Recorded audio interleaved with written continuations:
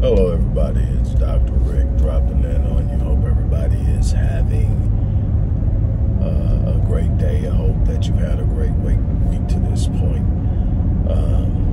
I wish all of you the best. Before I get started on this, I want to remind everybody that we are pushing and challenging everyone to support the work we're doing at the Odyssey project. Whether it's Black Men Lead, whether it's a program for domestic violence victims, violence of childhood, sexual abuse, mental health. The big program with the most challenges is Black Men Lead, a rite of passage initiative that's designed to help socialize young black boys, but also on the back end to help resource young black males that may be struggling to adapt to a world around them. It is so important that we deal with this. There is far too much unnecessary and senseless violence that can be mitigated. And I am challenging everyone to show some love, show some support. Click the link in the box, or if you want to give through the organization's Cash App account, that information is in there as well.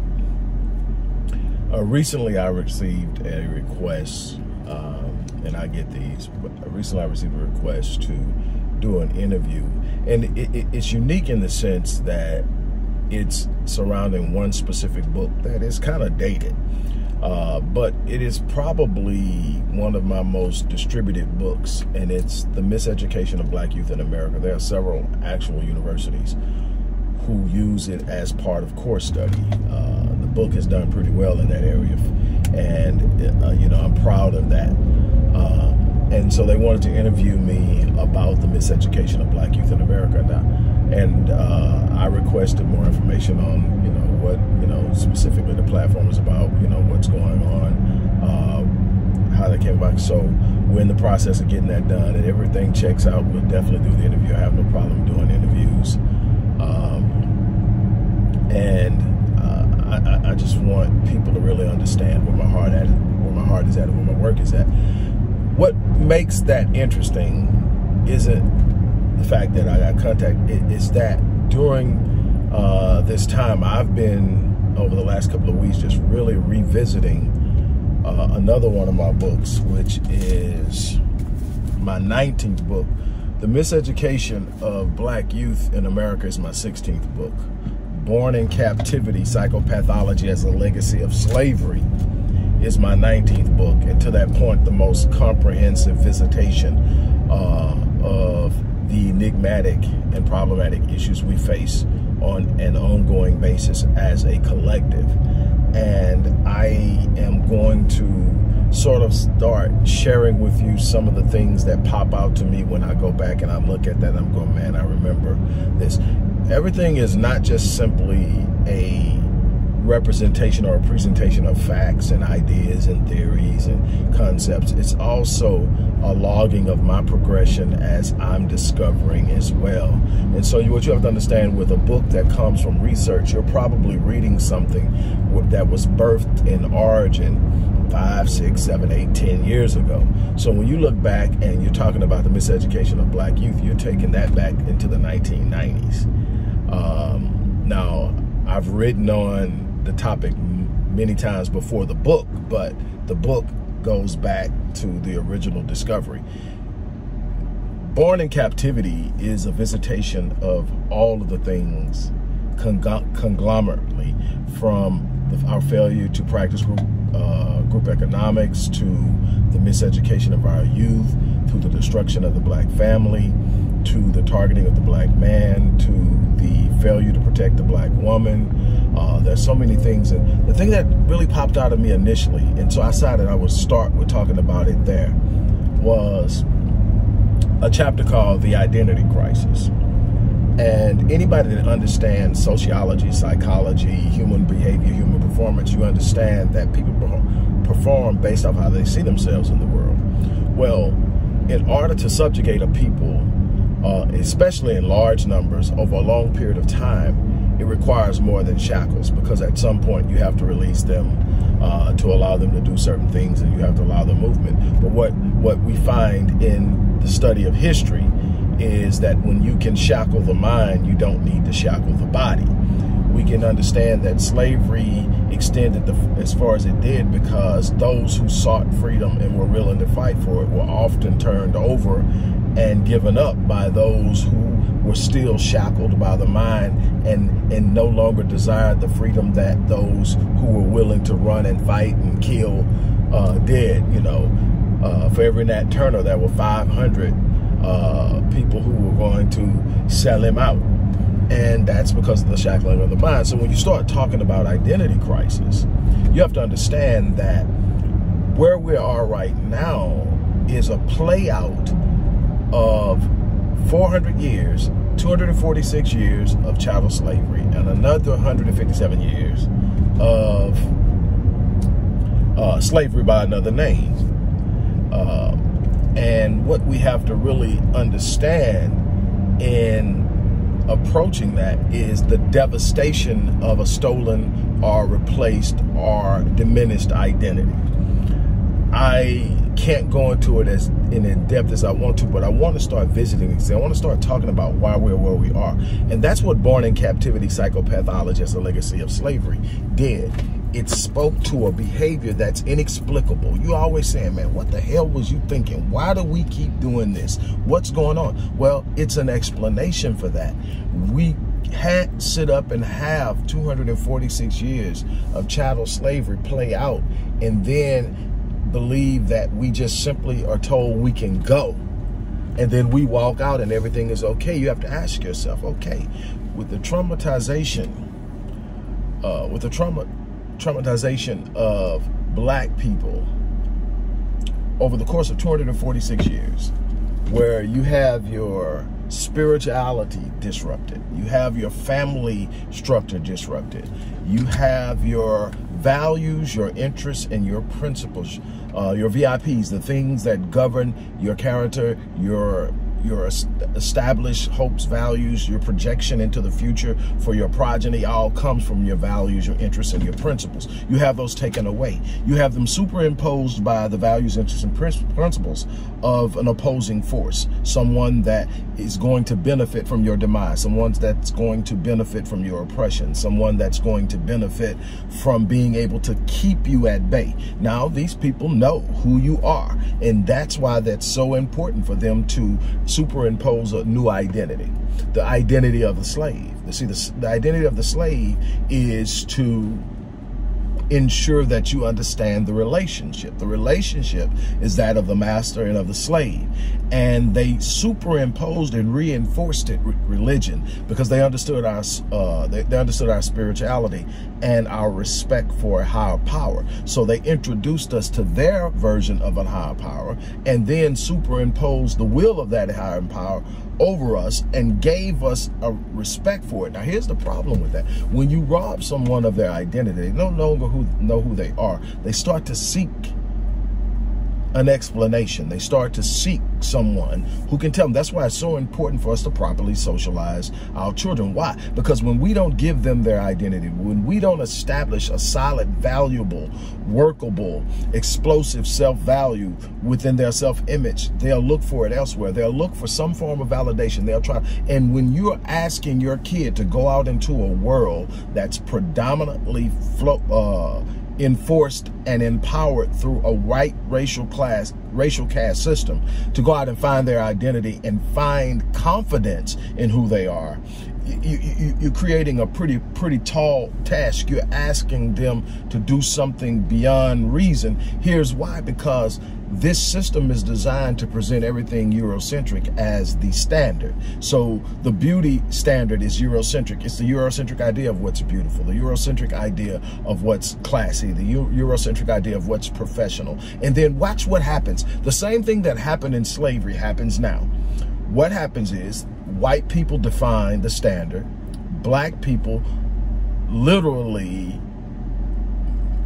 champion the standard and insist that all black people abide by standard. You need to be more professional. You need to shave. You need to cut your hair shorter. You need to do this. Oh, you're not gonna be able to wear those braids. You need to start. You got to get it. And the whole idea is you start to aspire to be something you're not. so that you can be accepted, so that you can fit in, so that you're not looked at as the slave. That identity crisis that we suffer with, we're still suffering from it. We haven't healed. Where in time is there anywhere in history that it shows that after slaves were released, there was this ongoing process of allowing them to have intervention and treatment for the trauma they went through? There was never a healing process. If we're going to be honest with ourselves, we have to sit up and say, actually what we did is we experienced re-injury. Traumatic re-injury is when you've already been traumatized and you go through a traumatic experience again. That's traumatic re-injury at a level that we can now define it as complex trauma. What is complex trauma? Complex trauma is a far more complicated facet of traumatization that extends beyond PTSD. PTSD is post-traumatic stress disorder. It is an event that you experience, something that you go through. It could be going through a sickness. It can be an accident. It could be combat. But it's normally an experience, even if it's a conglomerate experience that happens over time. It's normally one experience. And so you have this experience. That's PTSD. You come back home from a 6-month, 9-month tour. You need to be treated for PTSD. There's just too much you see. There's too much that goes on. The mind can't process it. The emotions get jarred. The body literally takes a record of it. You're literally keeping a score of your trauma inside every cell of your body. And that is actually what starts the triggering of traumatic memory or implicit memory or a bunch of other things that go along with it. I don't want to get too much into that. But what I want to talk about is there has to be an intervention. There has to be something. Complex trauma is the stacking of trauma. You go through one traumatic event, we're not done. Another traumatic event. And so we haven't just individually gone through complex trauma. We have collectively gone through complex trauma. Okay, let me explain. We go through 246 years of chattel slavery. Now, you got to understand there are a bunch of traumatic events that happen individually to slaves that other slaves experience. You don't have to be the victim of an assault to be traumatized by the assault. There are people still being treated right now for watching what they saw on 9/11 in 2001. Right now. I keep up with this stuff. There are literally people that are still being treated. You can be traumatized by observing something, by being aware of something, by simply hearing about it. So it depends on where your emotional stability is, where your emotional threshold is, where your norms and standards lie. So many other things that you have to take into consideration, but you can be traumatized by things that don't directly impact you. Okay, but so we're talking about slavery, but we're talking about all the things that happen in slavery on an individual level, on a plantational level, and all this other stuff. But we're going to call it one experience, just to keep it simple, to show you how devastating it is. So, but it's complex, and I'm going to show you how we build on it. So that's one experience. That's one trauma, slavery, 246 years. It's really multiple traumas, but we're going to call it one trauma. So you're free now, but damn, here comes Reconstruction. What is Reconstruction? They'll try to paint Reconstruction as this glorious time where things started to get better. No, actually what Reconstruction was the 12 years following the Civil War in the South, where clandestine groups like the Klan and other clandestine groups raided military, Northern Union military installations, burned them, shot at people, and it was extremely costly and dangerous. And so the North literally pulled out of the South, leaving slaves here. And slaves had limited places they can go because no one wanted us. So we had millions of slaves that literally were in the South and didn't have anywhere to go. There were certain places people were fleeing, but it was overcrowded. And so we were literally stuck here. Okay, so now the Reconstruction was actually the reestablishing of the antebellum South with everything except the title slave. And here's how it is. The first thing they did after Reconstruction and running everyone out and reestablishing white power in the South, they came up with black codes. Trauma number 3.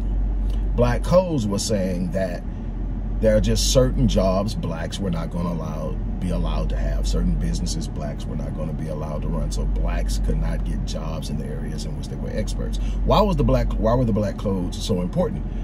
Who had been doing all the labor? Who had been doing all the skilled work? Who had been doing all of these things all these years up until this point? Blacks. We were the most skilled. We would get the jobs. We would be the ones working. We would have an advantage. They stopped that. Again, that's on that side. So then what? Okay, after black codes, well, convict leasing. What's convict leasing? Convict leasing is this real unique little spin on the 13th Amendment. The 13th Amendment, which was the establishment of the constitutional amendment that freed slaves, but it also gave a specific exception in the instance of incarceration. The rights of a citizen is suspended, and in that instance, they can be held without their will, and they can be used for labor. Since then, it has been altered, and you know, if a prisoner works, a prisoner has to be compensated, but it's pennies on the dollar, and it's not always in cash. In the state of Texas, it's compensated in what's known as good time. For every day that you do and you do your job, you get a credit for a day. And so you can literally do half of your time, and your good time will free you. But then they take it back, so you still end up on parole. Oh, it gets real good. I mean, the system is unbelievable. But anyway, okay, so convict leasing was a time when they criminalized activity that was common among blacks, like vagrancy. Well, I don't have a job and I don't have a home. I'm a vagrant. Well, vagrancy became a felony. And so then it could be punishable up to 12 years. So you're now a prisoner for 12 years, and guess what happened? They were leased back. These freed slaves were leased back to the very plantations they had been freed from. The plantation owners paid the state pennies on the dollar. The convict got nothing. So again, working for free to enrich white people. Not done yet. We had redlining. We had urban renewal. We had benign neglect. We had 70+ years of Jim Crow segregation. We had gentrification. We've had mass incarceration. We've had miseducation. Miseducation was a big thing. Why? Because we can't empower you. Now, we'll prepare you to work for us, but we're never going to empower you. You're never going to really get a holistic education. No, we'll give you what you need to learn how to read and write, to study, to follow rules, to be trained so that you can work for us. We don't want to give you too much power. We don't want to teach you things. Then that came the deindustrialization of the inner city, which really hit hard in the black family. Why? The black man, even without a college degree, had a means by which he could actually work and take care of his family as a sole provider. And this was all the way up into the 60s, moving close to the 70s. How was this done? Plants, manufacturing plants, warehouses and things of that nature. Detroit was huge for it. There were different places down, like my grandfather moved to Houston so that he could learn welding and go build oil rigs on the ship channel. We literally lived walking distance from the ship channel. That's where my grandfather earned a living and took care of the family. Now, my grandmother had her own business, but that's what my grandfather did. He had a second-grade education, but he made a living better than a lot of white men being a welder and working for that. And so what happened is they deindustrialized. They moved all the plants, most of the plants that could. A lot of plants still on the ship channel. You can also be a longshoreman on the ship channel. You can load ships and do everything. It's a bunch of things. The people in our neighborhood, you know, they were the last of that breed where men with no education, black men with no education, was still able to work with their hands and provide for their families. Well, they deindustrialized. They moved that. The plants in Detroit, the plants in Chicago, the plants in so many plants in Houston. I could tell you that places that had warehouses, you go now and the warehouses are torn down and condominiums are built up. What happened? They moved them overseas. They moved them different places. What happened? Now we can't. Another thing they did at the same time they're deindustrializing it, they took free training out of schools. You used to be able to take wood shop, auto mechanics, being an electrician. What's another one? Plumbing. You used to take these type of things in school, meaning you would literally graduate with a workable skill that you can earn a living with. They took it out. Now you're gonna have to go get in debt and go to some school that teaches the trade. A trade school is what they call it. But all of these things are happening. These are what we call stacked experiences of trauma. We're being traumatized. We are being constantly pushed through a grinder where we are being handled in ways that are catastrophic and devastating to us psychologically, emotionally, and spiritually, and in many instances physically. How many times have we seen snuff videos of cops shooting unarmed black men? Sometimes handcuffed. One of the most devastating things I've ever seen, and I've never recovered for it, and it put me on a collision course with a lot of what I do now. 2009, Oscar Grant. handcuffed, Fruitville Station. And the thing is, if you've ever been to the Bay Area, you've ever been there and been around people and moved around, you've heard of Fruitville, you know about it. And to watch that cop shoot him in the back with his handcuffs and he's prone on his stomach, that was the first time I've ever saw it happen in a video. You hear about it happen. You heard about Amadou Diallo. There's a cop named Scott Sherhart shot a security guard, black security guard, multiple times here in Houston, got fired and got a job somewhere else.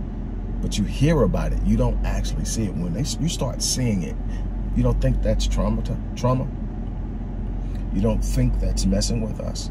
And that's this collective experience that we're going through, that we're connected to. You ever notice, and you know, it's different now, but for those of you who grew up in my time, maybe 15 years behind me, you ever notice that when the news came on, or if you go around your elders now and you get to talking about something and somebody gets to talking about something that happened, and you see that troubled look on their face, what that troubled look is, they are wondering if the person you're talking about is black. They are literally hoping. My grandmother would say, Lord, please don't let this man be black. The news come on and talk about somebody robbed somebody, shot somebody, stole something, did something. And why? Because there's this natural connectivity where we carry the guilt of the poor behavior of the people. And that's because that can be traced all the way back to slavery. Again, we have lost our identity, and a part of what is going to be necessary for us to truly heal and for us to truly be empowered. We can talk all the mechanisms and strategies. We've got some brilliant minds. We've got Dr. Claude Anderson. We got Umar Johnson. We've got Dr. John Henrik Clark back in the day. We had Dr. Amos Wilson. Oh my God. Dr. Naim Abar. Today we've got Dr. Joy DeGruy. We've got Dr. Howard Stevenson. We've got Dr. Fully Love. We've got a bunch of them. I've put in volume after volume myself. I'm on book number 25. And what I can tell you, we can talk all those strategies. We can talk, but if we don't deal with our identity crisis, we can never operate and move and do the things that are necessary for us to be who we need to be in this world. How we see ourselves in the world has a massive impact on what we're willing to do for ourselves, what we believe we can do for ourselves. There's a reason why we keep asking them to fix our problems, because we've been conditioned to believe that they have the power and we don't. And until we can sit up and we can develop that and build it, that's why socializing young black males are so important. That's why socializing young black females are so important. We have to get out of aspiring to be them, to be like them, to be accepted by them. We need to start basking in the beauty and the power of who we are, our history, our heritage. It didn't start in 1619. It's rich in history for thousands of years. And we have to be willing and ready to put in the work, to put in the time. Again, you know, this book, man, it represents, as you can see, it's 400 pages, 421 pages. There's only one other book that has more, and that's The Undoing of the African American Mind. That was book number 23. But this book, man, and I can't, and I'm going through it and I'm just eating up again, you know. And I read my own books. I do. It's cathartic. It builds confidence because you get to see who you are. You know, as an avid reader, I've developed an appreciation for good writing. And when you look at stuff and say, man, I wrote that. Man, where was I at in that zone? It's like a rapper who writes a lyric and go back and go, like, dude, what was he smoking when he wrote that? Get that feeling. But what I'm telling you now is, as I go back through it and I revisit it, I'm excited because I'm reminded of the possibilities. But we've got work to do. I'm going to leave that. I'm going to get in. I'm going to actually sit down in here and do a little work in the cigar shop. But we've got a lot of work to do as a collective. Again, I'm going to challenge you to show some work. I mean, show some love, show some support for the work we do in the community. Research costs. program development costs, program execution and sustaining and operations costs. We are dealing with situations where it's not just, okay, you know, advocating in school districts. I do that. I have advocated in multiple school districts across the country, especially when it comes to dealing with special education, when it comes to highly excessive discipline and a bunch of other things. I've been that person that has gone to bat for my people against school districts, and I will continue to do so. But again, that costs. If you have a child that's not been, and I do it at the collegiate level. I've gone to bat for people at the collegiate level. Different ball game, whole different type of situation, but we need representation in all of these areas. We don't realize just how the decks are stacked. We don't realize how our children are being targeted. And we need to be around people who can explain it to us. We need to be around people who can show us what to do. We need to be around people who can write out blueprints of how to move in this. This is not something you're just gonna sit up and talk about and wish it and it's gonna happen because we're supposed to be. No, we're gonna have to claim it. We're gonna have to possess it. We're gonna have to literally walk into it. And it's not gonna be easy because there's a constant force. It's not what they did 150 years ago. It's that they did it and then they followed it up with one thing after another to reinforce it. They're constantly reinforcing messages, and if you're not careful, you won't even get it. On that note, look, I'm gonna get ready to get out of here. Thank you for allowing me to have your time. I didn't even expect to go this long, but I guess when you get to talking about that and I start going through, you don't understand the amount of research it takes to write a book like this. This isn't, hey, front yard, backyard stuff. This is literally an answer to an enigma while explaining the enigma. I thank God for the blessing that I have to be able to do what I do and the natural passion to want to do it. This goes back to school. I mean, high school. It's something. But I want to leave this world with more than just what I've written. And that's why I work so hard in the community. That's why I'm so hands-on. Because I want to touch lives. We've got a lot of work to do. I'm going to challenge you. Help me get as much of this as done as I can. Show some love, show some support. And stay tuned because I'm going to be coming back and we're going to be talking about a lot of stuff in this book. This book alone could get us probably a year.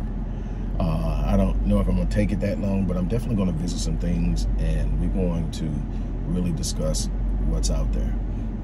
And why we need to be more aware and why we need to be more prepared. On that note, I'm out of here. You guys have an